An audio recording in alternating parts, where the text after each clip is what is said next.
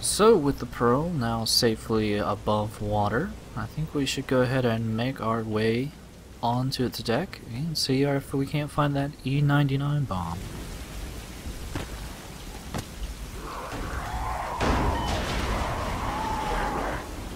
Though it looks like we've attracted the attention of some Zeks and obviously Demichev's men, I think we're well equipped to take care of anything we might run into. Also off camera, I went ahead and picked up some more upgrades, such as being able to carry more health packs and E99 files, and something else I'll be showing off later.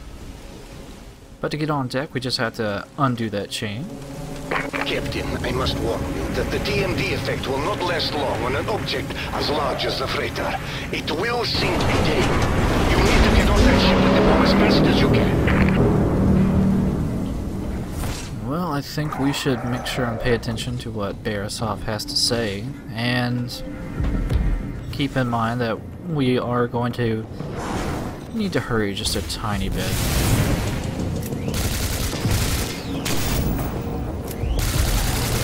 But not before easily taking care of any Zeks that might happen to accidentally get in the way of our bullets.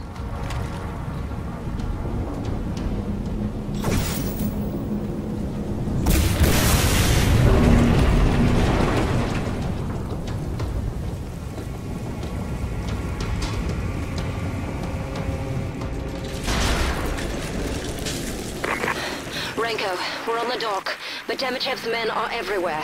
Choppers are deploying soldiers onto the freighter. Be on the alert. Well, I think we can definitely keep an eye out for them. And he sunk it. All those people dead. Who sunk it? It's kind of hard to say right now.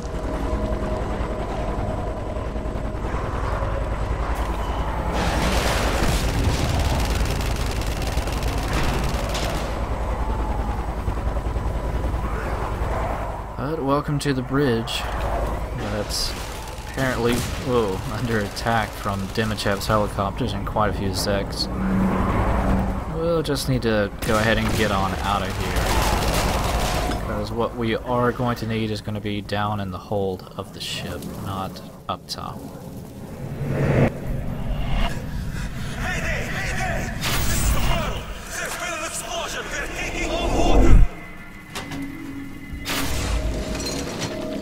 And here we can just get a general diagram of the overall look of the ship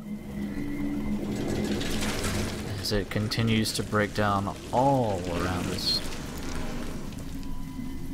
Let's go ahead and check out what this audio recording has. Personal log, November 22nd, 1955. We've taken possession of something Dr. Demichev calls an E99 bomb. I'm uncomfortable having this on my ship. It's unproven, untested. The bomb is dangerous. I've told my officers to keep everyone away from the rear cargo bay. Hopefully the seas are calm on our return voyage. Well, it looks like that should have been the least of their concerns, considering that the Pearl didn't even make it out of the harbor. But what exactly caused the explosion? Well, we'll be finding that out as we continue through this degrading, rusting hulk of a ship. This note is just from one of the crew members wondering what the bomb looks like. The E99 bomb was pretty much a mystery to quite a few people.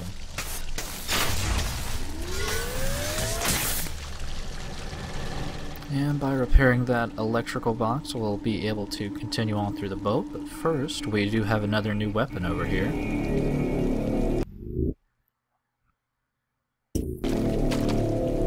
The Det Hex launcher, or Deathlex, I'm not really certain how to pronounce it, is, well, it's a grenade launcher.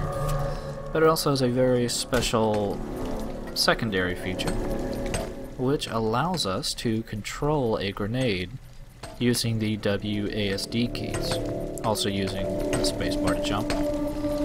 It can be a bit odd to control, but you know, this all looks very familiar for some reason.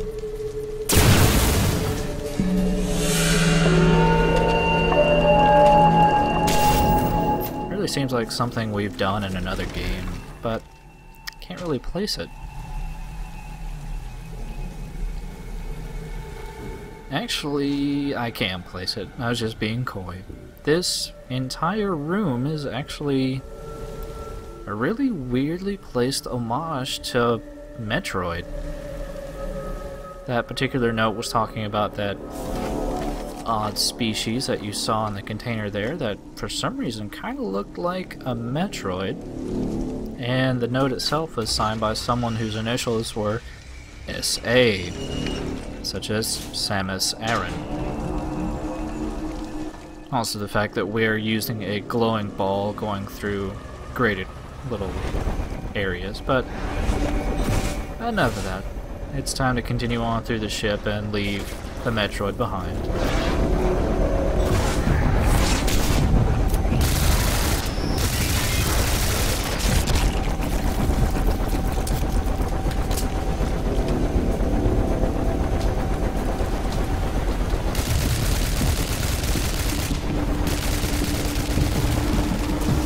Also, we get to see more cross-faction fighting between the Zeks and Demichev's men.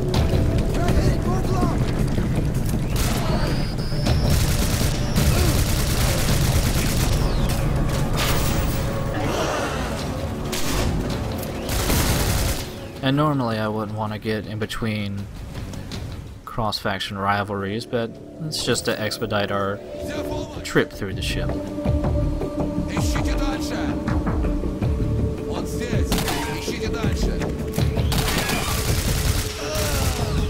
Also, even though the launcher isn't really one of my favorite weapons, I figured I would show it off a little bit more.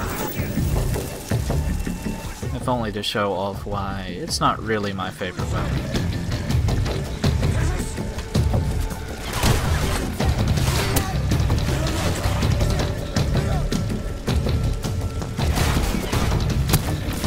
Now, as you can see, you can actually see it and control it through the walls themselves, but the problem is that while you are controlling it and moving it around, you're not actually able to move around yourself, so it's either a case where you're not going to be able to see the enemy who you're going to have to kill, or you're going to have to stand out and cover, and either situation is not really that pleasant.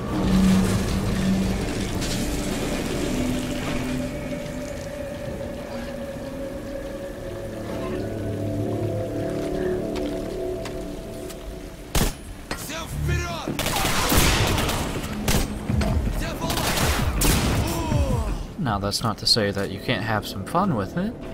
It's just, it's a very gimmicky weapon.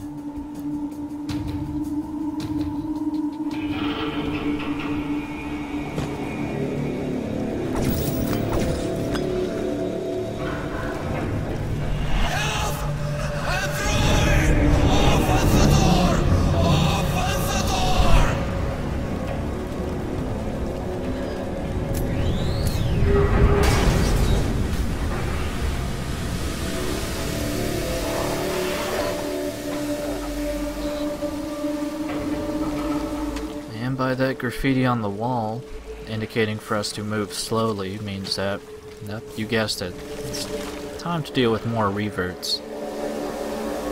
But I'm not really in the mood for stealth, and we're kind of on a very noticeable time constraint here, so I think it might be a little bit more fun to deal with them in an aggressive manner.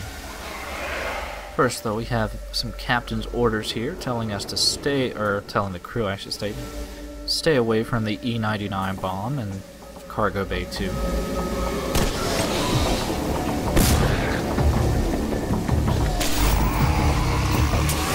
Also, not exactly sure what happened with that first little grenade, but I know what happened with this one. And that's just my excellent gameplay.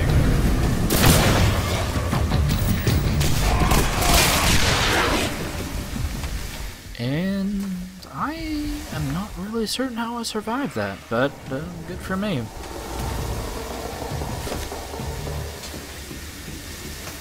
Thankfully, there's plenty of health pack or med kits around that we can heal ourselves back up, so it's not that big of a deal.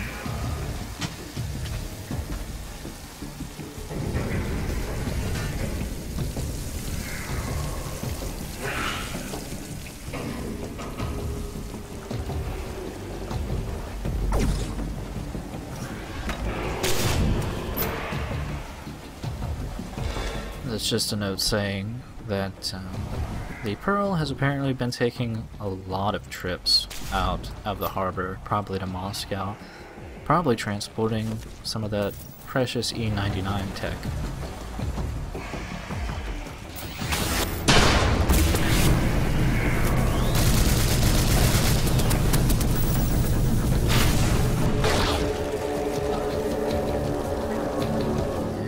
We can see kind of the overgrowth of, I guess, E-99 mutated entities. Closer and closer we get down into the hold.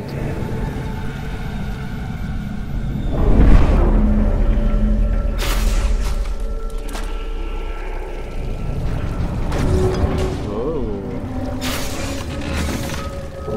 So we're really getting rocky here. Let's go ahead and check out what this audio recording has to say.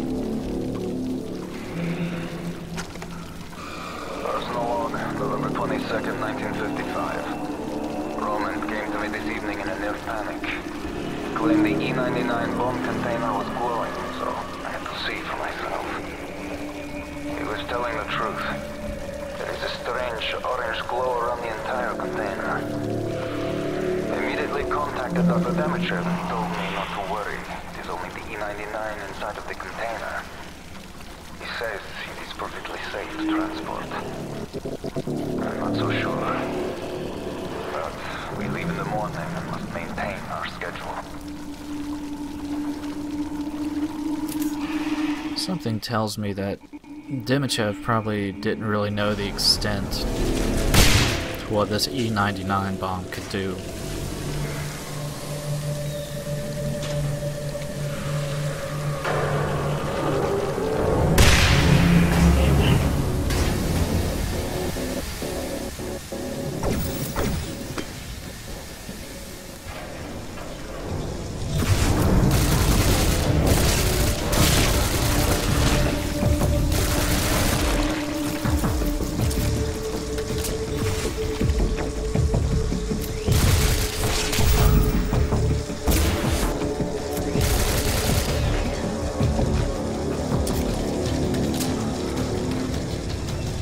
And finally some helpful advice from the graffiti telling us the obvious, that we need to get out.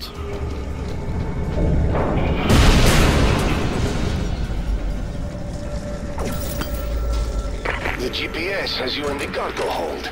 Excellent. You shouldn't be far from the bomb now.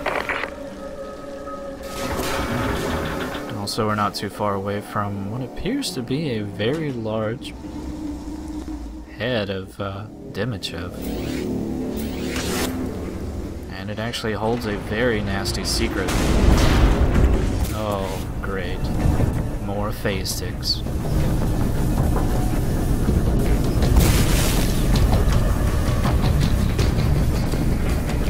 Well, I could always assume that there was probably some creepy crawlies crawling around at Demichev's head.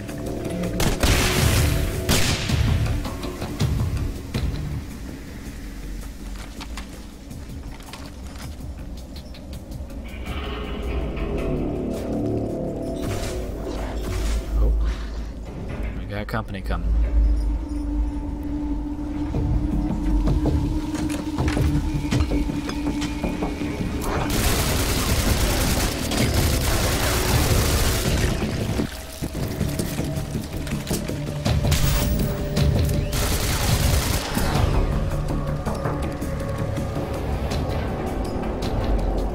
We got this far away weapons tech. It's not too hard to spot, but it can be a bit easy to overlook.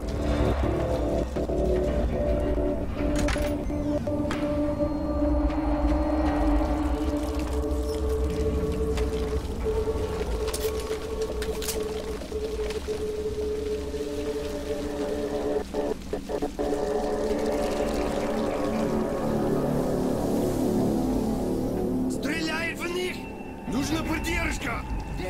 Нужно прикрытие!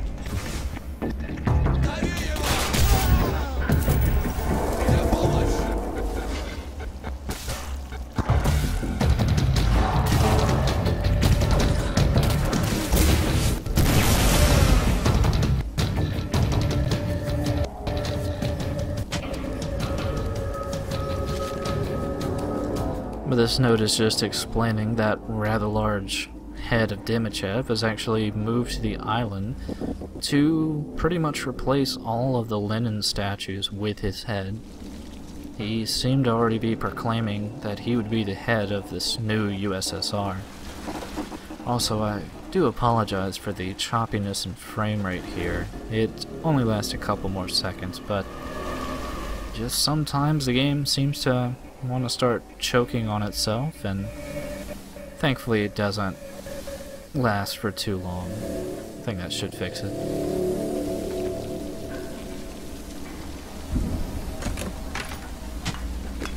You want to be very careful coming up, because there is a bit of a nasty ambush coming.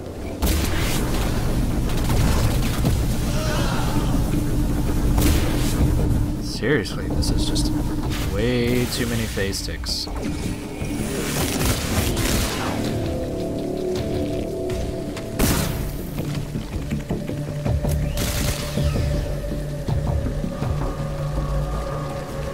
Also, I'm just gonna leave our reverted friend up there to his own machinations, because we're actually not gonna have to deal with him.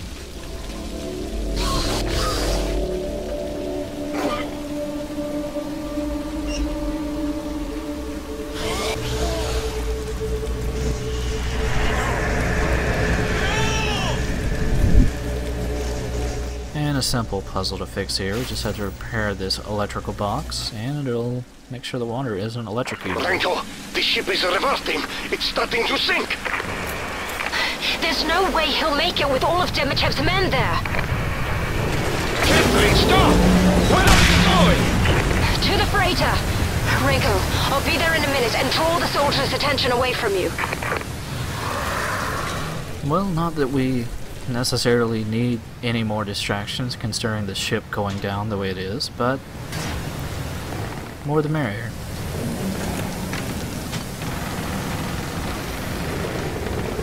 The freighter is sinking and Dimichev's men have the cargo hold surrounded. You're out of time, Captain. Not yet. Get the bomb, Rinko. I'll hold them off long enough for you to escape. Thankfully the bomb is actually pretty close by, and the other upgrade that I bought off camera was iron lung. As you can see, we're not actually running low on oxygen at all.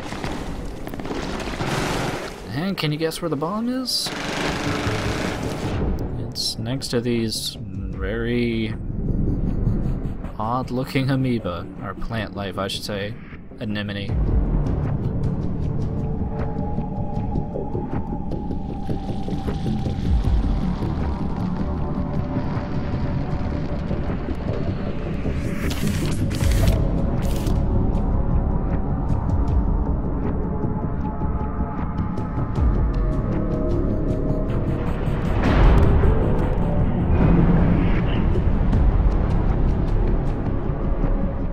It's time to get the hell out of this ship.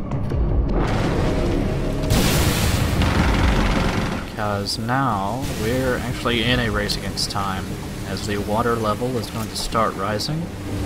And for some reason it's going to be electrified, so we are going to start taking damage if we happen to stay on the water level, but ooh, blueprint. It's not too good, it's not too bad, but we have better things to worry about. Now, as to how the E99 bomb actually ended up opening up, well, maybe it got jostled, maybe someone got curious, but it ended up dooming this entire ship. But with that, let's proceed to get smacked in the face with a bunch of water, and this will be the end of our update. See you next time.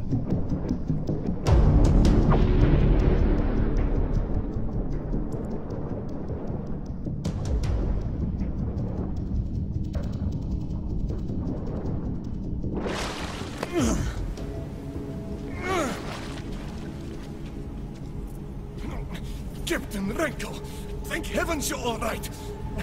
Here, let me help you. You did it. You got the E-99 bomb. We still have hope.